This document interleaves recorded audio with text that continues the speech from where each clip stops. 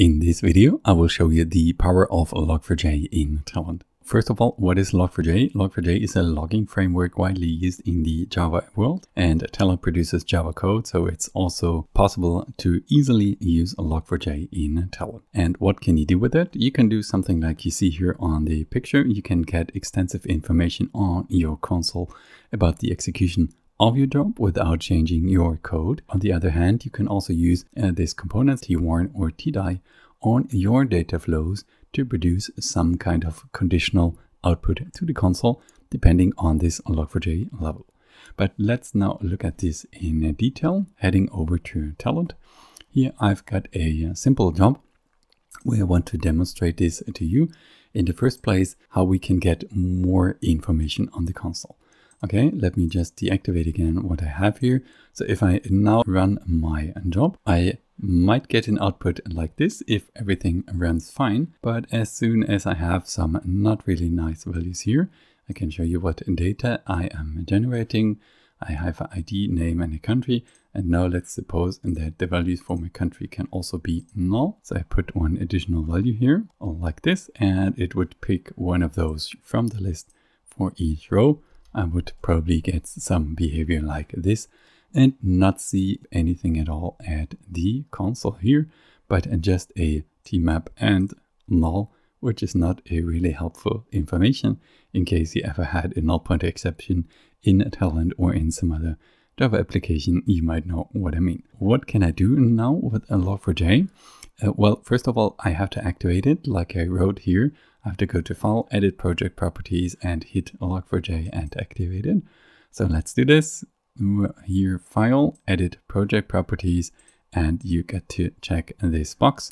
Obviously, you could change this configuration. There is a lot of documentation out there on the Log4j page itself and on other resources on how to do that, but let's now stick with it and just click Apply and Close. Now, if I re-execute my job, I'm still having the same information because I also have to use it on my Run tab.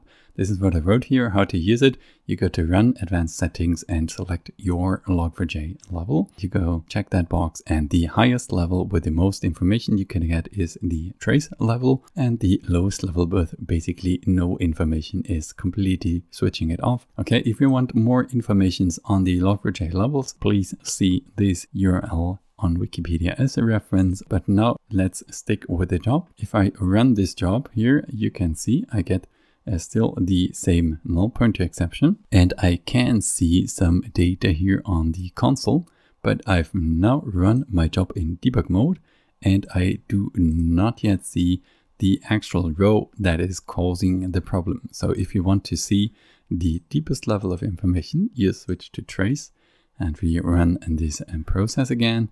And now if we scroll up, I got more information here, which is actually printing out in this row as it came in here from row run to tmap exception when the null pointer exception occurred. Here it might not seem much, but it can be really helpful if you imagine you have a large mapping with a lot of inputs, outputs, transformations, and so on going on in your job, or even this job where you try to eliminate the null pointer exception encapsulated in a job hierarchy. This is where this may come in really useful. Obviously, then also in withour and tdie components, you can use this level here to only output either tdies or withours in specific levels. So first of all, they would have to be triggered with this respective trigger here, so on subjob error, but then also this level would have to be activated in Log4j. So you can also kind of make them conditional. With this conditional kind of logging, I can show you here in my second example a lot better. We've got a similar subjob like the first one. We are basically producing the same data here. We're just outputting it to a buffer, okay? But in between, I want to have kind of a conditional logging. Okay, here, for example, I can refer to any input column value for any row by writing this piece of code, just the input name dot the column name, and then relating this to a specific level. Let's say I only want to see this information on trace level. So I execute my job.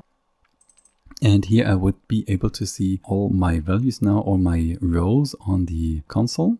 Here we can see this is trace, this is the T1, and what value has been passed in for my country, right? Because the others are the ones that are there anyway.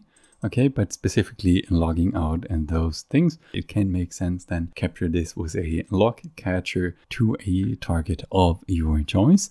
But you would now see if I'm not at this trace level anymore, for example, if I switch to warn level, I don't get this information anymore. Also, if I now switch to info level, I would still see more information because I have Log4j activated, but I don't see the country information on my console. That's pretty much it on the power of Log4j in Talend. So to sum it up, you go to File, Edit Project Properties and activate Log4j there.